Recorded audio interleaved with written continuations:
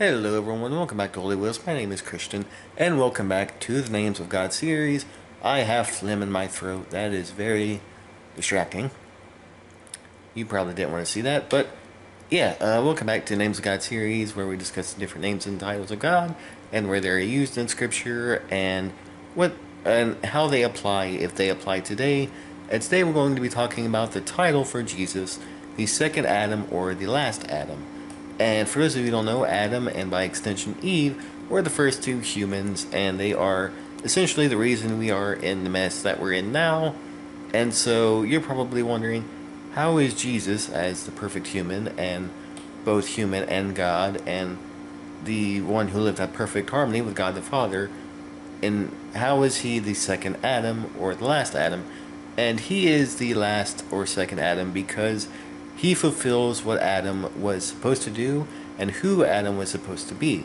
Adam and by extension Eve were created to live at perfect harmony with God, and they were to live at perfect peace with God, but of course because they were tempted by the serpent and they fell into that temptation, they gave into it, that all got screwed up, and that is when sin came into humanity, and you guys probably know the story from there. It just led to where we are now. And Jesus, as the second or last Adam, not only reverses the mistakes made by the first Adam, but also reverses our mistakes and our sins and the consequences of our sins by fulfilling the law perfectly, by obeying as Adam and by extension us were supposed to be doing and were created for.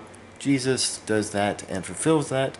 So he is basically who Adam was supposed to be and who we were supposed to be, but because of temptation and sin, we failed and continue to fail to do so. So Jesus fulfills Adam's responsibility and what he was created for, to obey God perfectly, and to, as I've said probably 5 times now, to live at perfect harmony with God. So yeah, I hope you guys found that interesting and enjoyed it, and I thank you guys so much for your support. And be sure to like, comment, and subscribe. I've been forgetting to say that lately, and of course YouTube likes when you say that for whatever reason. And yeah, so be sure to like, comment, subscribe. Check out all my social media stuff. Click the affiliate link down below. That would definitely help me out a lot. And hope you guys enjoyed. Hope you learned something, and see you in the next one.